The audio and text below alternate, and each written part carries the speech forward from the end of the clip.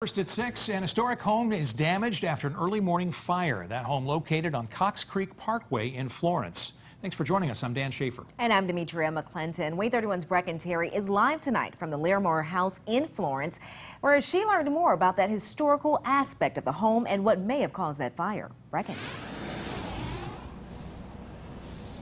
You can see here behind me the historic Larimore house that is right next to Mars Hill Bible School.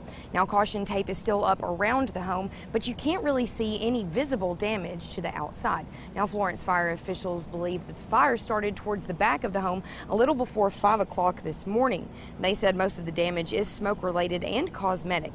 Now, I did learn the Larimore house is on the National Register of Historic Places, and officials tell me the damage can be fixed.